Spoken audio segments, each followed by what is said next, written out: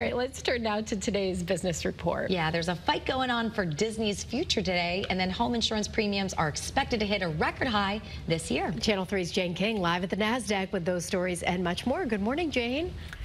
Hi, Caitlin and Nicole. Good morning. And now the airlines even more getting into dynamic pricing. JetBlue's new check bag fees depend on the day you fly. The price of the first check bag now ranges from $35 to $50, depending on what JetBlue says are its peak days of travel.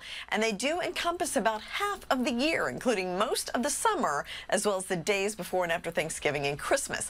Now, you can get $10 off if you pay the fee when you book the ticket. Well, the average premium for homeowners insurance in the U.S. expected to hit $2,500 by the end of the year. That would be a record high. It's driven by intensifying natural disasters, also higher fees for home repair. Insurify says it's a 6% increase over last year, and it follows about a 20% increase over the past 2 years. Now, the average cost of a $300,000 home insurance policy in Connecticut is just over $1,400. And a potential board shakeup is going on at Disney. Activist investor Nelson Peltz wants changes at Disney, mainly due to losses in the billions in shareholder value and a string of disappointments at the box office. The Indiana Jones movie last year resulted in a $130 million loss for Disney.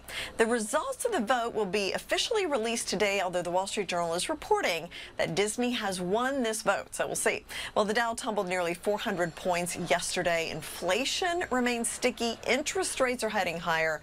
Slightly lower is how we're shaping up today. Live from the NASDAQ market site, I'm Jane King. Back to you. All right, thanks, Jane. A little tough day there on Wall Street yesterday.